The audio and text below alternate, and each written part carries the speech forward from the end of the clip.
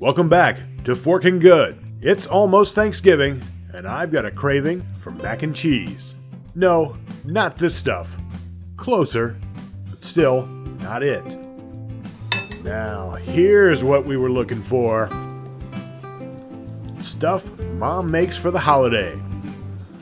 Now, Mom hasn't let anyone take a photo of her since about 1986, but today she's willing to guest host to teach us how to make some awesome macaroni and cheese. So, Mom, what do we need to do first? We're going to boil water. Half a pot. Salted boiling water. Probably takes a good tablespoon of salt. Probably a good tablespoon, because you want your noodles to get seasoned. Then we're going to take 16-ounce, 1-pound box of elbow macaroni noodles. You can use any noodles, doesn't matter who makes it, doesn't matter what shape they are. Then we just boil that. I'm going to put a dash of olive oil in this water. And that's probably good. I just want it to keep the noodles from sticking together. And they're starting to do that right now. Then it comes out, we drain the noodles.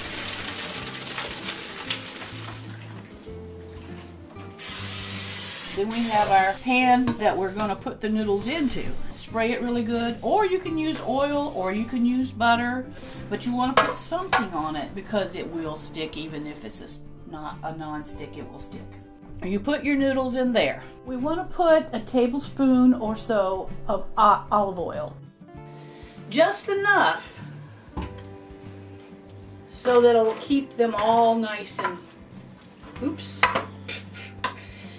He wanted to get away. Macaroni overboard. Yeah. You're not eating me. That's it. So I don't like cheese. I'm going to take 4 eggs and put it in a big bowl. And add 2 yolks. I love it when I get eggs that have 2 yolks. Then we're going to take heavy whipping cream. We're going to use maybe a little over half. So about a pint. Yes, of whipping cream in with our eggs. And we're going to blend that all up together. And with that, half a teaspoon of salt, a little sprinkle of pepper, a little sprinkle of onion powder, a little sprinkle of garlic powder. We put that in the bowl and mix it up.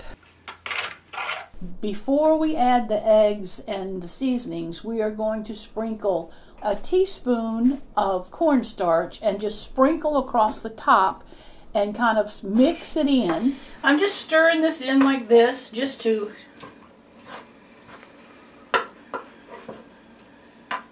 because my mama did. That's all.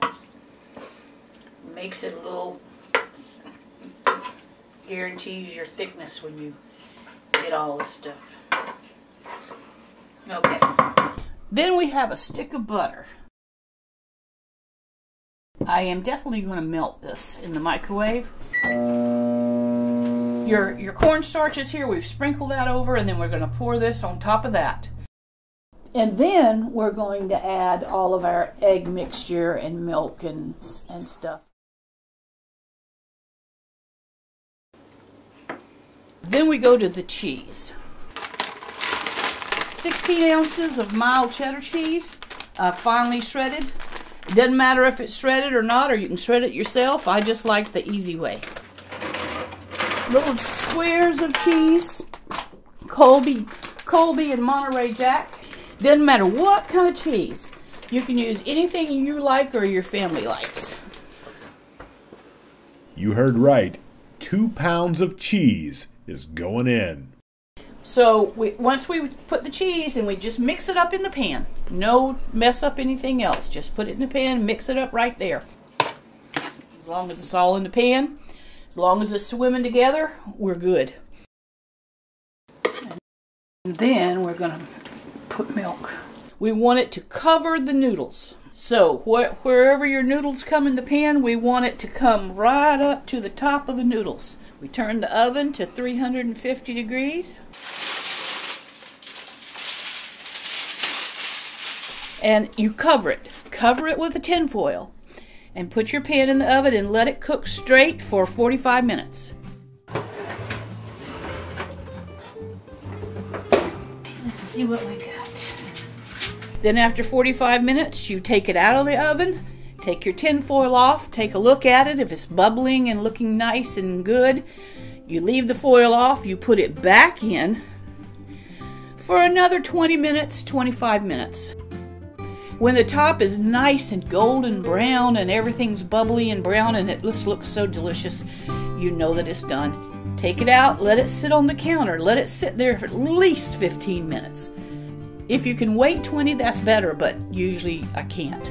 So after 15 minutes, possibly 20, cut into it. And cut into it we did. Look at that cheesy, gooey goodness. There are 2 pounds of cheese in this tray of deliciousness, and I can guarantee it'll make a forking good addition to any Thanksgiving table. We hope you have a great Thanksgiving, and be sure to like and subscribe so you won't miss when Mom shares her holiday dressing recipe. It might even be better than the mac and cheese, if that's possible.